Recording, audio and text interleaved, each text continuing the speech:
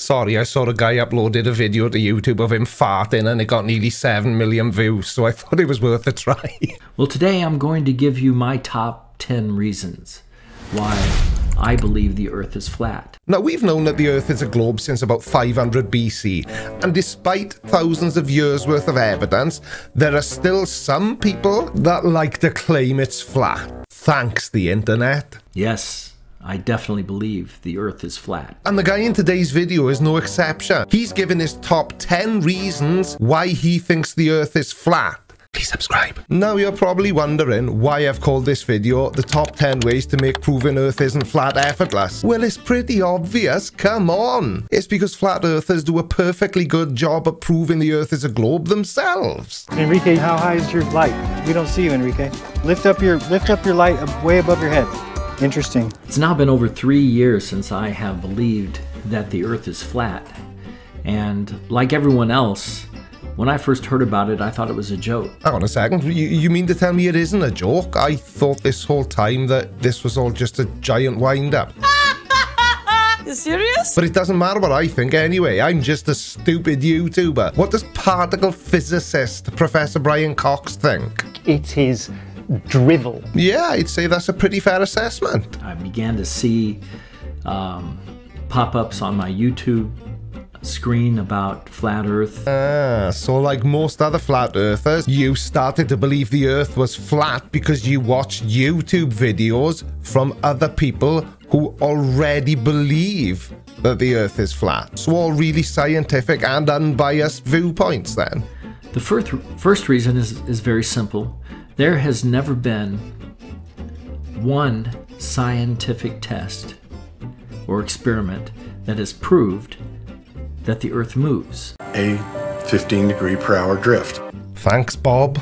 People have done various experiments and have tried to prove that the Earth moves, but they can't. Well, that clip was from Bob Nodell. He's a flat earther, isn't he? He's one of your gang. And that was his clip where he proved that the Earth drifts at 15 degrees per hour because it's... no, nothing? Well, the second reason really is a very good reason, a very profound reason. And that is that science's explanation of the supposed 4 different movements of the Earth is ludicrous. Stand up! So as being a flat earther, but you still do that, and not understanding something or not liking the explanation doesn't make it any less true. But here's the first one. And everybody knows this. The first movement that people know about is that the Earth supposedly spins on its axis eastward a full rotation every day, and that's how we get day and night. Right, well, first things first, there's no supposedly about it. That's pretty much exactly what happens. But Earth does not spin. It revolves. Not spins, revolves. And Bob's proven that anyway. If that's true, then the Earth is spinning at the equator at the speed of 1,000 miles per hour. Very interesting. If only there was a way to prove that by using data that we know to be true. Like, for example, the fact that the Earth is 24,901 miles around. I wonder what would happen if you punched that into some sort of calculator. Right then. Speed, distance, time calculator. Distance is 24,901 miles an hour. It took us 24 hours to travel that distance. We were traveling at 1,037.54 mile an hour, which is really close to the 1,000 mile an hour flat earthers can't seem to understand. It's almost as if it's true. Scientists say that the Earth moves around the sun in a nearly circular orbit at the rate of 67,000 miles per hour. Well, I don't want to be pedantic, but scientists don't say that at all. Scientists describe it as an elliptical orbit because that's what it is, and it was discovered by Kepler. And again, just because flat earthers can't wrap their tiny little brains around it doesn't mean it isn't true. Now, this is supposedly how we would get our changing seasons, that as the Earth moved around the sun, then the tilting of the Earth would change, the way that the sun supposedly hits the Earth would change, and therefore give us the different and our seasons. So one of your flat Earth proofs is to explain how the seasons occur on Earth because it's a globe. So we have the Earth spinning at 1,000 miles an hour, and then we have the Earth moving at 67,000 miles per hour around the sun.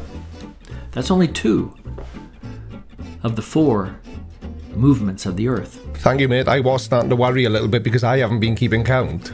The third, our solar system, the sun, the Earth, and the planets, Venus, Mars, etc., whirl around the center of our galaxy at 490,000 miles per hour. It's 515,000 miles per hour actually, and it does take us 230 million years to make one trip. So we do need to get a bit of a shift on. Well, which way is it moving? Is it going this way? Is it going that way? While the Earth is going this way, and then while it's doing this? So you've got these 3 movements going on, but that's not all. Our galaxy is hurtling toward the great attractor. The great attractor. No, they will not believe in God, but there is a great attractor. Now, we don't know a great deal about the great attractor, but what we do know is that it's capable of pulling millions upon millions of star systems towards it. And we also know that our own galaxy is moving towards it at over 1 million miles per hour. But it's 250 million light years away, so we probably are okay for time. And as far as they go, and obviously I don't know who they are, but the reason they can accept that the great attractor is real but can't accept that God is real is because we can observe the great attractor. And how fast is it going? The whole galaxy is rushing toward the great attractor at 2,227,273 miles per hour. And the great attractor is 150 million light years away from us. How far is that? Well, a light year is 6 trillion miles.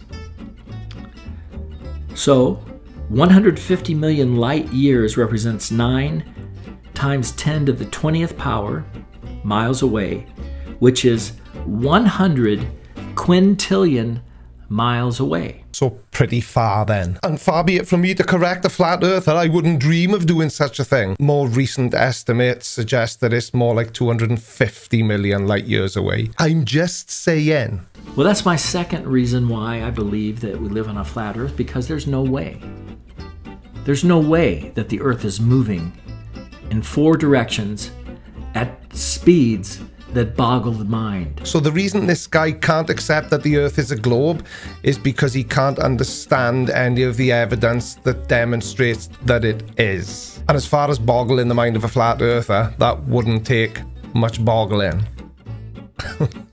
Speeds that we can't even comprehend. Well, that's what I just said. Because flat earthers can't comprehend the evidence that demonstrates Earth is a globe, it's flat. My third reason why I believe that we live on a flat earth is that there is a fixed order of the stars, the sun, and the moon. A fixed order.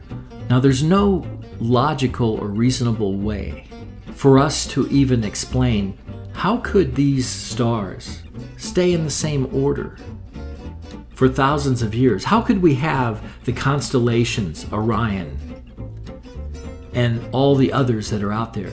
How could we have these constellations perfectly aligned forever, as far as the memory of man is concerned, if the Earth was hurtling through space in 4 different directions at crazy speeds? But stars are not fixed, they're constantly moving. How could it be that everything just happened to work out perfectly?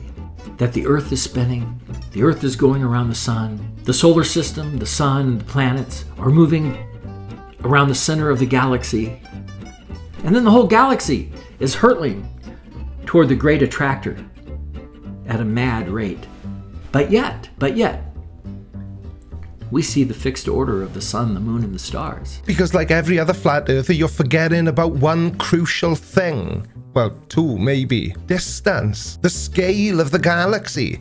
I'm gonna have to whip out the old Father Ted clip again, aren't I? Okay, one last time. These are small, but the ones out there are far away. Fourth reason that I believe in a flat earth is that there is no Coriolis effect. The Coriolis effect states that you have to make adjustments with things for the movement to adjust for the movement of the earth. So for example, the earth is supposedly moving to the east at about 1,000 miles per hour. And so if you have an airplane that's flying, and that airplane has to land on a runway that's running from south to north, and it's coming in from the south, the Coriolis effect would say that that airplane has to be moving a little bit to the east in order to just hit that runway right. But they do. Planes constantly have to make adjustments. There are all sorts of forces trying to force them away from their flight path, including the Coriolis effect. To be completely honest with you, I don't want to discuss anything aeroplane related with you, because you were the guy who made a video saying why don't planes turn upside down when they're flying to Australia. Number 5, the fifth reason I believe in a flat earth is that airplanes, you know, they fly level, right? If they were flying over a sphere, they would constantly have to be dipping their nose down in order to stay with the contour of the earth. Because if they didn't, they would shoot up into space. Well, that's too stupid to even deserve an answer, so let's hear number 6. You cannot have independent wind currents on the earth if the earth moved in 4 different speeding directions. You could not have storm systems with independent wind velocities, and so on. Well, you would say that, wouldn't you? Because number 5 was also denying the Coriolis effect, so why would number 6 be any less stupid? My 7th reason for believing in a flat earth is that water surfaces are always level, never curved. Water's always level.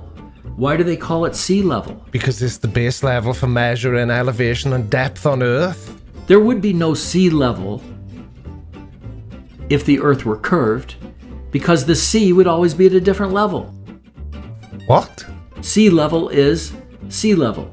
It's at a particular place where everything from there is considered to be up or down. Exactly. But how does that prove that the Earth is flat? It just proves that you understand what sea level actually means. You're just misinterpreting it to fit in with your idea of how the world looks. My 8th reason, there is no observable curvature over either water or land. Of course there's not. Sorry, I saw a guy uploaded a video to YouTube of him farting and it got nearly 7 million views, so I thought it was worth a try. Now, the 9th reason is this. If the earth is a sphere, then there is curvature on the earth. Do you understand what that means? If the earth is a sphere, there is curvature on the earth. But there actually is curvature on the Earth, so I'm not really understanding where you're going to go with this. Now, there is a logical theorem, logical truth.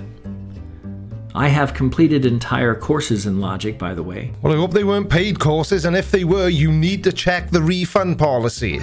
This is called the contrapositive statement. The contrapositive is this.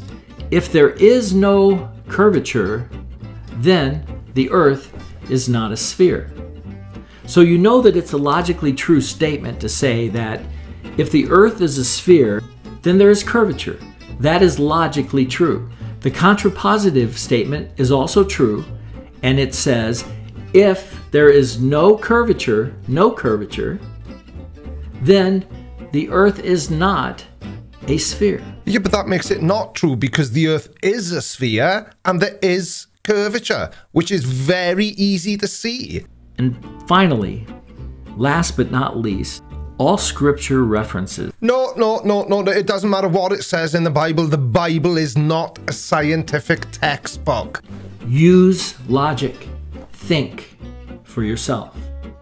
Think for yourself. Think for yourself. Very wise words, especially considering they've just come out of the mouth of a flat earther. Whatever you do, don't listen to anything this turkey just said. Thanks for watching, everybody. Love you. Bye. Alright, watch this next. But before you do, make sure you subscribe. By order of the Creaky Blinder.